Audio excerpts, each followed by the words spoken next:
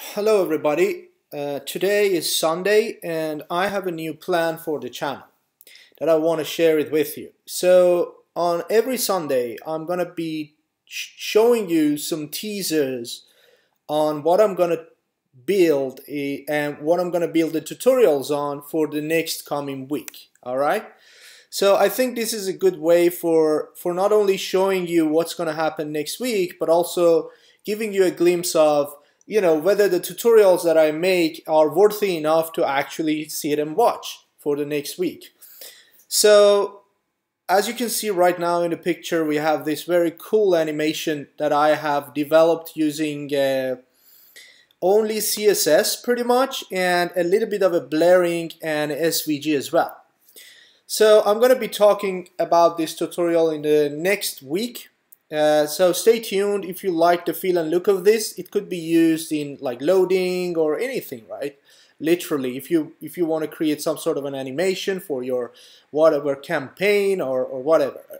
All right. So the next one is this pretty cool vertical timeline. I have been giving 2 tutorials on this, but then I was looking around at some different graphics on the internet and really like this one because it has all the components that I really wanted to show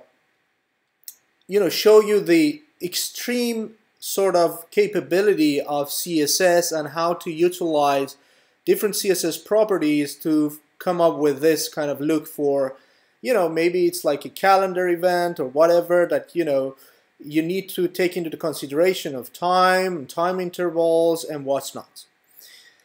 The other thing that I want to talk about is this very cool animation. So look here, we have this menu, and when I scroll down, look at the way these kind of things stays up there and reveals itself. So you can see it kind of very nicely detaches from the header and comes down. It perfectly uses again something which is called like the filters in SVG, and I'm going to be talking about it when we reach this tutorial, right?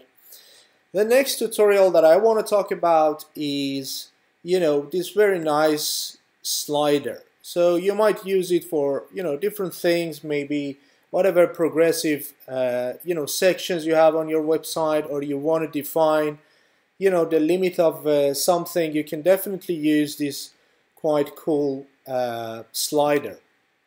And the last thing that I want to talk about, and I will dive into in more detail in the upcoming tutorials, as I said before, is animation, right?